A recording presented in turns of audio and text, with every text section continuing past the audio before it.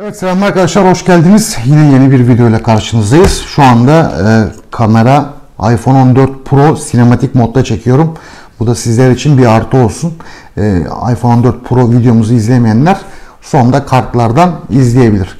Önümde Watch SE var. Biliyorsunuz geçen gün hem iPhone 14 Pro'yu hem de yeni çıkan ikinci nesil SE'yi aldık.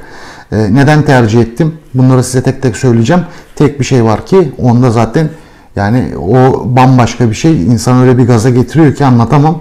Ama benim ilk başta seçme nedenim zaten, onu da söyleyeceğim. Şimdi Watch SE kutusunu açtık. İçinden ne çıktı arkadaşlar? Sadece saat, kordon ve de şarj kablosu. Başka da bir şey çıkmadı. Değişen hiçbir şey yok. Aynı. Bir de tabii zaten kullanım kılavuzu, ki ona hiçbir zaman bakmıyoruz. Onu açtık. Direkt saatimize zaten tanıttık. Onu kurduktan sonra yaklaşık 3,5-4 gündür kullanıyorum. Peki kullandığım sürece ne yaşadım? Ya da neler oldu? Ya da neden tercih ettim? Biliyorsunuz yeni çıkan SE bir önceki nesille arasında pek fazla bir şey yok. Sadece bir şey var. O da kaza sensörü. Kaza sensörü koydular. En ufak düşme algıladığı zaman bulunduğunuz bölge ya da ülkede oradaki acil servislere bildirerek sizlere yardım gelmesini sağlıyor. Bu bir artı. Biliyorsunuz Apple'ın en çok güvendiği şey ya da bizler için önem verdiği sağlık, gizlilik ve de güvenlik. Bu üç şeyden hiçbir zaman kaçınmıyorlar.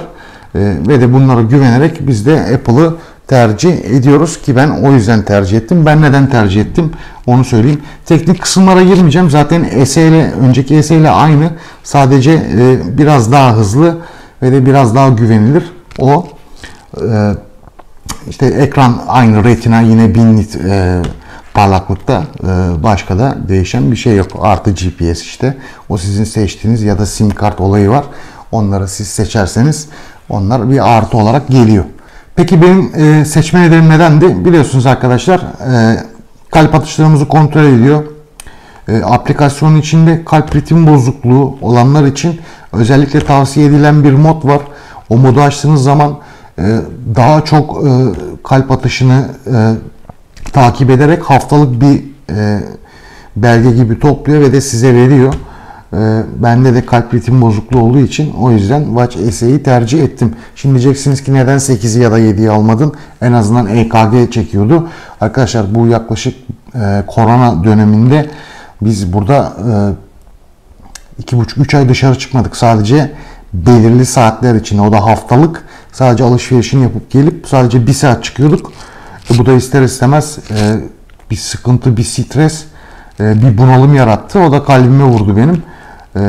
Tabii bu arttıkça daha çok sıkıntı. Bu isterseniz bir panik atak gibi oluşuyor. Ve de insanın cidden artık ne yapacağını şaşırıyor. Ve de o yüzden ben gittim SE aldım.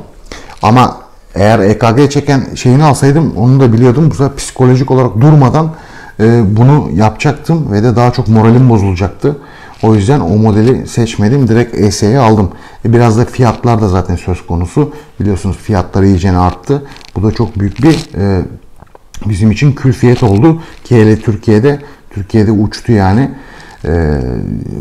Hatta benim videoda da dediğim gibi hani 1 al 2 öde. Aynı o hesaba geldi. Demem o ki benim seçmelerim kalp ritmini ölçmesiydi. Şu ana kadar herhangi bir sıkıntı yaşamadım. Zaten şu 2 aydır çok iyiyim. Çok sıkıntım yok. Mümkün olduğunca da zaten yediğime, içtiğime, sağlığıma dikkat ediyorum. Özellikle de spor. Zaten burada öyle bir şey var ki sizleri tetikleyen, bir ileri giden, biliyorsunuz gerek spor salonlarında gerekse dışarıda yaptığımız sporlarda gerek müzik ya da bir şey bizi tetiklemesi lazım ya da yanımıza bir arkadaşımızın olması lazım ki o gücü sağlayalım, o tetik olsun, keyifle yapalım. Apple Watch'ta da bildiğiniz gibi aplikasyonda fitness var. Bu fitness'ı kullanarak cidden ama cidden ister iPhone'larda, ister tabletlerde, isterseniz MacBook'ta, isterseniz de Apple TV'de saatinizi direkt yansıtarak spor yapma olanağı sağlıyor ki bu da çok keyifli. Burada Apple TV olduğu zaman bu direkt saat şu sol köşede gözüküyor.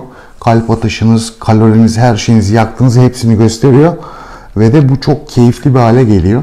Cidden kendi kendinize yarışıyorsunuz. Hadi bir tık daha, hadi bir tık daha derken bu güzel olumlu sonuçlar yaratıyor.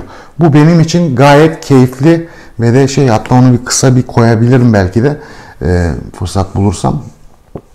Bunlar artı. Onun haricinde şimdi bir önceki eseyle dediğim gibi pek fazla bir şey yok. Biraz daha hızlandı, biraz daha yaptı. Onun haricinde kadranlar zaten çoğunlukla çok var. İstediğiniz kadranı seçip atayabilirsiniz. Ya da istediğiniz şeyleri koyup çıkartabilirsiniz.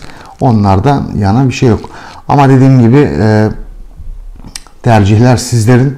Herkesin tercihi farklı. Benimki kalp ritim bozukluğundan dolayı tercih ettim.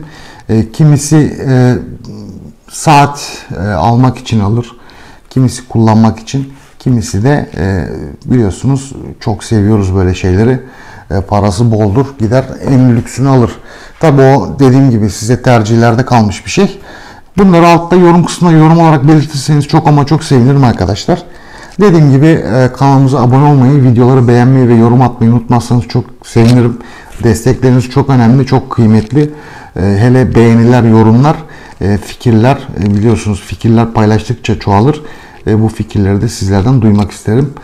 Şimdilik görüşmek üzere. Kendinize çok iyi ama çok iyi bakın. Çünkü fazla pek zamanınızı almak istemiyorum. Yani öyle artı üstüne konacak bir şey yok. Dediğim gibi sadece güvenlik konusunda çok hassaslar. O yüzden düşme algılamayı koymuşlar.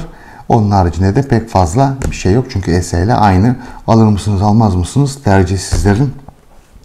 Dediğim gibi görüşmek üzere. Kendinize çok iyi ama çok iyi bakın. Hoşça kalın arkadaşlar.